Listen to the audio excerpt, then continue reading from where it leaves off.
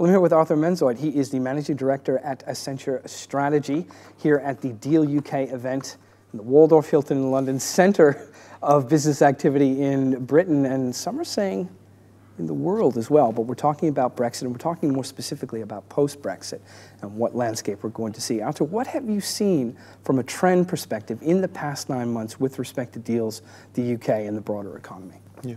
So first of all, I was actually surprised because after an initial shock that went through the economy, actually not much has changed. Obviously, we see a little bit of a slowdown in M&A, but that is throughout Europe as a whole. We see a bit more slowdown in the UK. I think the numbers are kind of year on year down in all of Europe is like 30%. In the UK, we've seen, I think, in some areas up to 70% down. But I'm actually surprised that most people still do business as usual. Mm-hmm. What are you seeing then with respect to direct investment into the UK, though? Has that changed? So I talk to a lot of clients, and obviously in preparation for this event, and generally I also talk with them a little bit about macro and microeconomic climate. And obviously lots of people see the investment if it's so obviously there's a lot of investment where you kind of create a hub into Europe and a hub into the EU. Yeah. And that naturally, especially from investors outside of the EU, went to London because of culture, because of language, and lots of people became very hesitant here. So there is a lot of deal making when it's targeted the UK market as a very attractive domestic big market. There's a lot of deal consideration when it targets certain areas of industry where UK is specifically strong, for instance, like pharma, for instance, like aerospace and defense, where it is an insurance company, a bank looking for an EU hub or a European hub.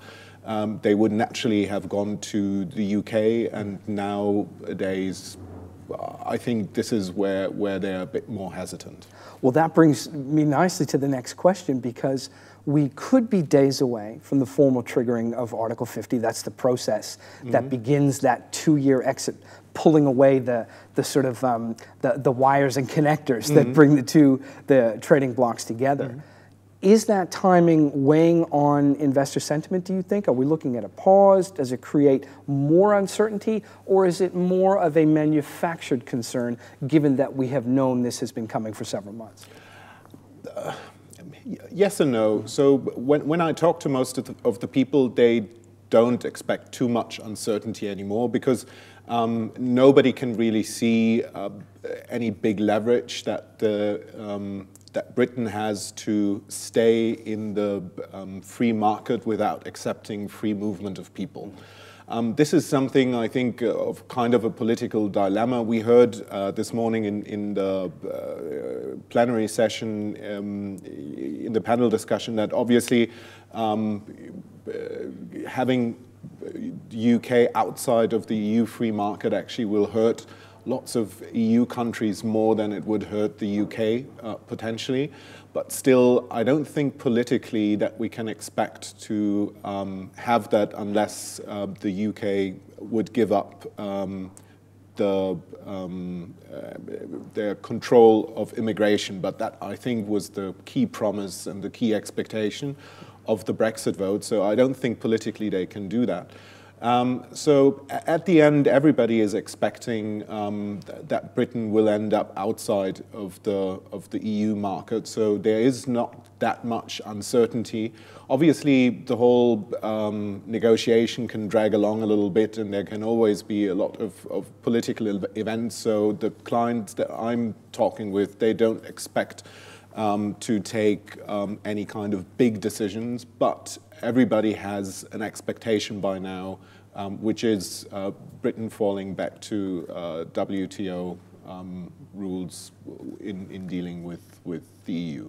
That's an interesting point, because I think prior to the US election, we could have looked at Canada's association with the United States within NAFTA and thought enormous amount of trade, the two most important trading partners, no political connections, and certainly no free flow of people.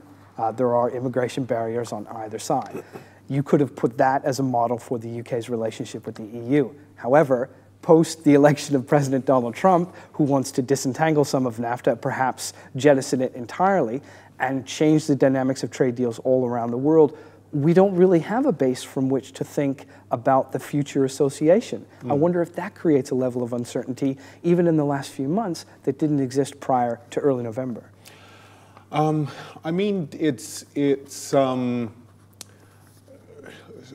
so I think many people always expect governments and administrations eventually doing the right thing after exhausting all other options. And I mean, there is a lot of discussions right now and a lot of posturing on many sides, but we need to see where it lands in the end. And I don't really think that anybody will inflict, will kind of ignore the reality and inflict big wounds on their own economy and trade. I think if we look at a trade deal and free movement of people, I think probably the EU and UK first need to settle the Brexit, and I would expect thereafter there could be new negotiations. But I think when we talk about the Brexit, you can't disentangle the free movement from the market. Artur Meinzolt, thank you very much for your time. That's a perfect point to leave it on. Thank you.